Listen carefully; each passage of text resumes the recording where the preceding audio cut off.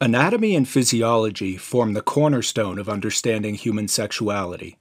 They are not just about the physical structures of our bodies, but also about how these structures function and interact in the context of sexual health and reproduction. A comprehensive understanding of these aspects is essential for appreciating the complexity and beauty of human sexuality. The human reproductive system is fascinating and diverse, consisting of both external and internal organs. In males, the primary external reproductive organs include the penis and scrotum, which houses the testes. The testes are responsible for producing sperm and testosterone, the key male sex hormone. Internally, the male reproductive system includes structures like the vas deferens and prostate gland, which play vital roles in the transportation and nourishment of sperm. In females, the external genitalia, collectively known as the vulva, include structures such as the clitoris, labia majora, and labia minora. The clitoris, an organ dedicated to sexual pleasure, is analogous to the male penis in its erectile capacity and sensitivity.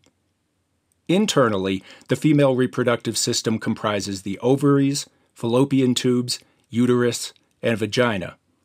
The ovaries produce eggs and hormones like estrogen and progesterone. The uterus, or womb, is where a fertilized egg can develop into a fetus. Beyond these basic structures, the anatomy and physiology of the human reproductive system encompass complex processes like the menstrual cycle in females and the production of sperm in males. The menstrual cycle, a roughly monthly series of changes in the female reproductive system, prepares the body for pregnancy.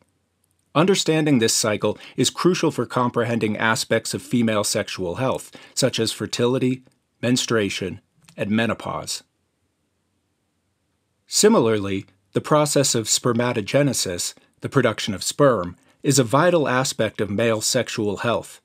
It's a continuous process that requires a precise balance of hormones and a healthy functioning of the testes and associated structures. Hormones play a significant role in regulating both male and female reproductive systems.